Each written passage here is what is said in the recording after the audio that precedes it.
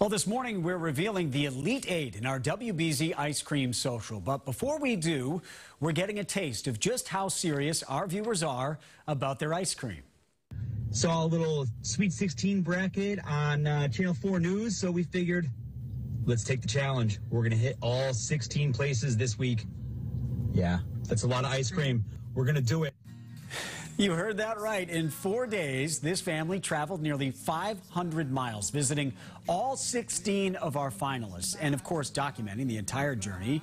They shared it with us all last night on Twitter, and we saw it this morning. So we're talking 4 ice creams per day for 4 days. 4 days in a row. And now, is that, I have so many questions, questions. Is that enjoyable at that point, or do you get the 4th and you're like, oh, okay, I don't know. I mean, that was the Dennis Krause, the Krause family. Yes. I mean, props to them, seriously. That was so amazing. A lot of time in the car together. A lot of miles on the car. A lot of miles in the car, a lot of time Dedication. together.